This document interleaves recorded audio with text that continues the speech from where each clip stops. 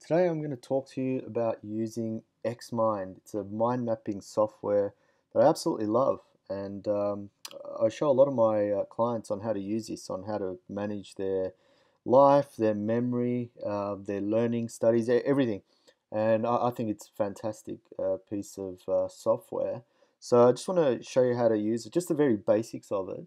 And you can use it for whatever you want to be able to do, whether it's to learn something, whether it's to organize your life, whether it's to just do a simple to-do list.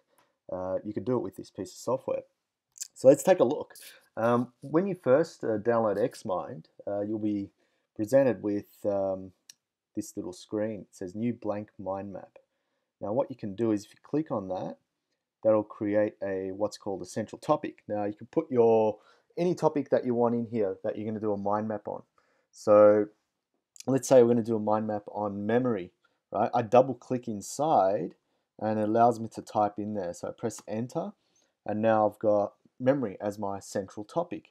Now if I press another enter, that's going to give me another topic in there. And if I press enter again, another topic, enter again, another topic. So I just keep getting lots of topics.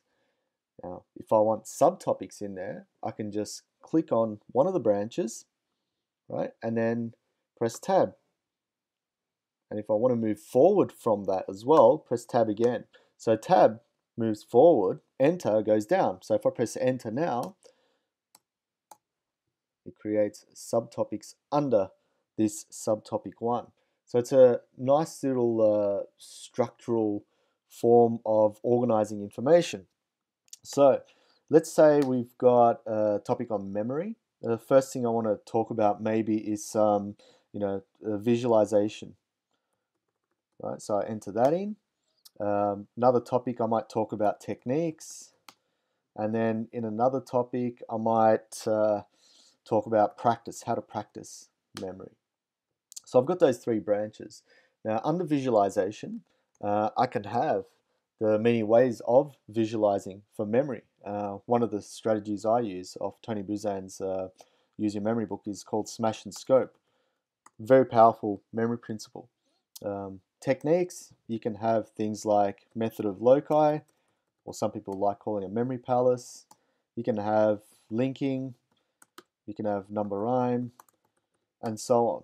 Now, I don't expect you to know all this. This is just purely just how to use mind mapping and how to structure content in its, organized form. Right? How to practice, how you're going to do it, and what day, and so forth. So you can fill all these out as well by pressing enter and double clicking inside. So you might want to practice in the mornings, right? Mornings, I'm going to practice. I'm going to do 10 minutes. So 10 minutes, 10 minutes of practice. And I'm going to do 10 minutes of practice just remembering names. How am I going to remember names? I might just jump on Facebook, right? And just look at people's names.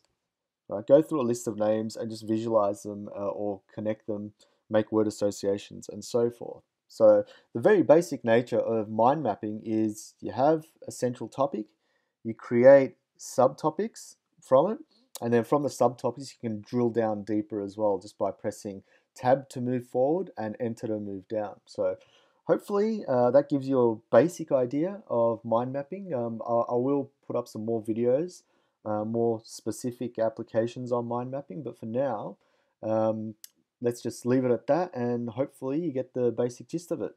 Cheers.